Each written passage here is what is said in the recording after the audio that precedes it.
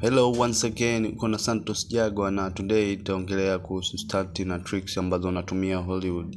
Kama hapo ukiangalia The Rock, kuna hii shoti walifanya stunt bila anyone ku get hurt na shoti zilienda vizuri na kila kitu kilikuwa sawa kutumia tricks like professional kuweza kuperform hiyo stunt. Na pia ukiangalia kuna vitu vingi sana wanafanya kama super speed na vitu kama hivyo kali vinavyovutia kwenye screen. Number 1. Scene hii hapa unayoiona ni movie ya Baby Driver. Hamso Helson ni character ambaye alicheza kama Sterling. Hapo alipull kwenye gari na kurudi. Lakini ukiangalia actually dereva alikuwa sio yeye, alikuwa ni stunt ambao hapo walikuja kwa ziba ili kuficha na hapo waliswitch ili kuweza kupata hiyo beautiful shot. Na hii Hollywood inaitwa Texas switch trick. Ni pale actors wanapo switch side kabla ya shot kuisha ili kuweza kupata continuous shot. Whether it's a whip off of the actual actor to something to come right back to them, you can't just go focused on that person and then put another person in. Texas switch ni tricks ambayo hutumika mara nyingi na katika set lazima tupate sehemu za kuhide ili tuweze kupata shot ya Texas switch au trick ya Texas switch. Na Texas switch haitumiki tu kwenye action, inatumika hadi kwenye movies za kawaida ili kupata shot kali za tofauti. Like this one here. This guy here? You know what? He just left. Kama shot hii hapa katika movie ya Elf ya 2023, star alitoka kwenye shot na akaingia double stunt ambaye aliweza kufanya performance ya kudandia Christmas tree na kuanguka nayo moja kwa moja hadi chini. Hiyo ni Texas switch. Number 2. Maleficent, Mistress of Evil, Angelina Jolie alitakiwa kuperform scene nyingi sana za dialogue akiwa yuko hewani. Waliwezaje kumfanya awe comfortable na kuweza kufanya dialogue zake akiwa yupo hewani? They used a device called turning fork.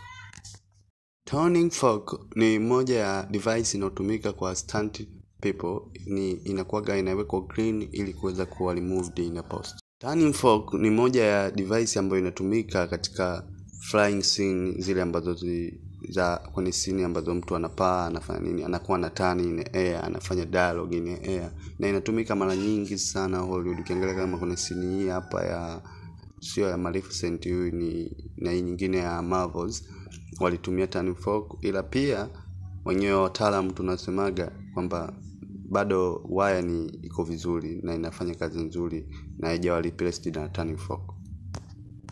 Because wire inatumika katika many situations. She had two wires on her hips only because I like them to have freedom in their upper body. And then a guy in a blue suit behind just kind of puppeteer the leg up so her body can go side to side and then come back up into an upright position.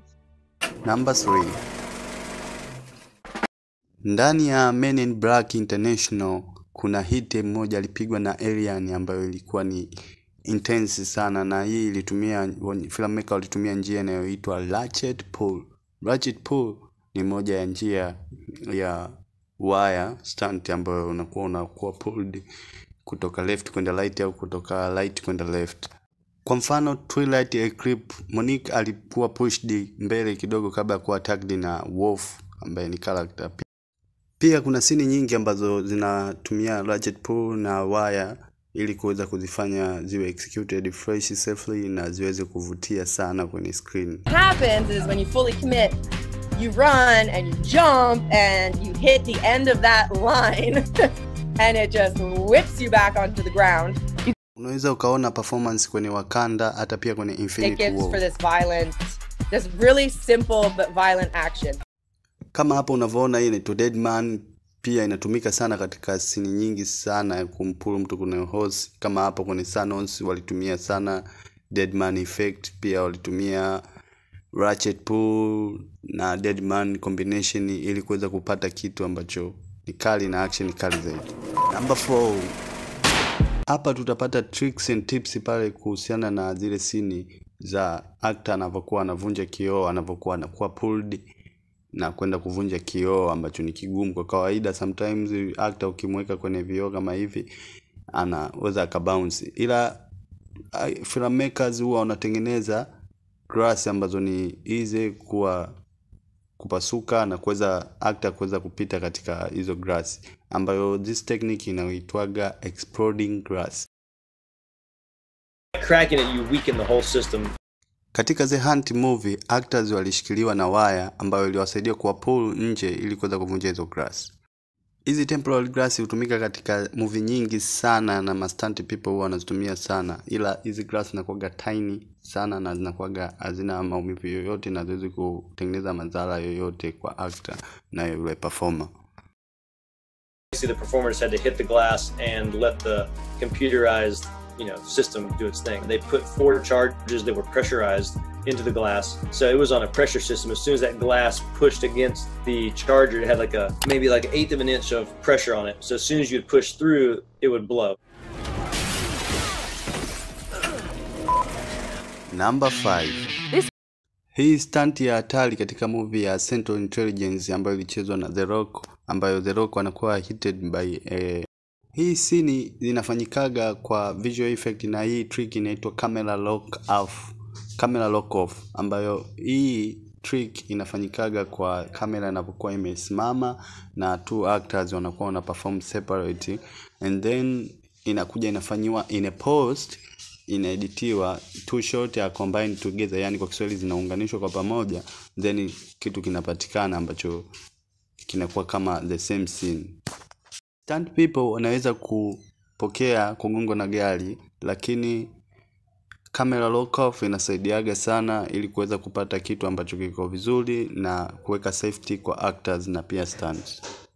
Sam was on a ratchet, so he ran to his mark and we ratcheted him into the van, so no car hit him, and then I was driving the car and we just same thing, lock off. I slid in as if I hit him, and then they merged together, and then he just turns and you see a wide shot of him getting hit and flipped into his car. Number 6. In Underworld, the werewolf Lucian alitakiwa kulani kwa normal human speed, ambayo hapa walitumia njia fulani inayofahamika kama magic carpet, ambayo character anakuwa yuko attached na hiyo gari, ambayo yeye anakuwa na run kutumia hiyo carpet, na yeye na mwalau kuweza kukimbia kuliko human wa kawaida anavyoweza kukimbia. Magic carpet huwa inatumika sehemu nyingi na ina uwezo kumfanya mtu akimbie kwa speed kali sana, na pia magic carpet inatakiwa ifanyike kwenye flat surface, na pia imeshatumika katika movie nyingi kama Planet of Apes ili wafanye character waonekane wanakimbia sana. Ukiangalia pia kuna movie kama Black Panther kwenye Infinity War, alikimbia Black Panther kwa speed kali akiwa na chase cars, pia ilikuwa imetumika trick ya magic carpet, ambayo sometimes wanaweza wakatumia kwenye sehemu ambazo zinakuwa na eneo la juu la kushikilia, wanapiga kamba ambayo ni wire stunt, na pia hii inakuwa ni njia nyingine ambayo actor anaweza kumsaidia awe na uwezo wa super speed. Kama hapa ukiangalia Captain America alikuwa na super speed, hii alipigwa wire ili kuweza kumpull kwa nguvu ili awe na speed ambayo tofauti na wenzake na kumweka character awe kama superhero. These are called practical effect na zinaweza kuwasaidia sana. I was about 50% on my feet, so I still had to run and move my feet as fast as possible, but I wasn't actually doing all the propelling myself. Na utumika pia hata kwa Mavillain. Ukiangalia kama kwenye Hulk, huyu jamaa baada ya kutumia serum walitumia njia hii hapa ya wire ya kumpull na aliweza kukimbia miles kama 40. Number 7. Baadhi ya Hollywood scene zile za car chase ambazo zinakuwa ni very dangerous zinahitajikaga stunt people ambao wana uwezo wa kufanya stunt za magari. Ila ni vipi unafanya kama unataka actor wako aonekane kama ndio one ambaye anakuwa na drive? Wanatumiaga car rig, ambayo hii car rig inatumika pale. Kwa hiyo nikimaanisha kwamba yule driver anakuwa ni stunt, and then yule actor anakuwa na drive car, na kamera ina uwezo wa kupata angle nyingi sana kwa sababu inakuwa ina focus na actor, na huku car rig inakuwa inaendeshwa na professional stunt driver. Pia ukiangalia katika scene zingine kama za drift na sehemu zingine, waga wanakuwa wana mix up na effect za 3D models ili kuweza kupata zile car crash na vitu ambavyo ni vigumu kwa kawaida. Number 8. And ready and action. CGI pia hutumika katika sehemu nyingi sana, ila katika kutengeneza moto pia unakuwa na challenge nyingi kuweza kufanya uwe realistic. Kwa hiyo katika njia hizi hapa huwa wanatumiaga suit ambazo wanafanya practical effect, yani fire burn suit ambazo zinasaidia actor au yule performer asiweze kuwa anaungua, na hizi zinakuwa zinaitwa gel gel wanakuwa wanaweka suit za aina tofauti ili performer asiweze kupata injury. Katika Game of Thrones, stunt coordinator Larry Heramb alitumia njia hii pia ya kuvaa suit, na characters waliweza kuwa bandi na kuhold kwa sekunde kadhaa, kwa sababu hii effect ya kuwavalisha actors suit hauwezi kukaa nayo kwa muda mrefu, ni wanahesabu mpaka 20 then inakuwa ni mwisho. Katika Game of Thrones waliweza kuwachoma moto characters kama 20 ambao waliperform hiyo scene na ilienda vizuri. Ila yule performer ataki kuvuta hewa, maana ataki kuja kuvuta hewa ya moto then anaweza akapata madhara zaidi. Stunt trick gani unataka kuzifahamu zaidi? Comment hapo chini. Drop that was almost 600 feet together on Hunger Games. It wasn't a hard gag for us, but it's like if something goes wrong, you die because it's like 600 feet. But we had a great time. We just, for 3 days, we just went up and down and up and down.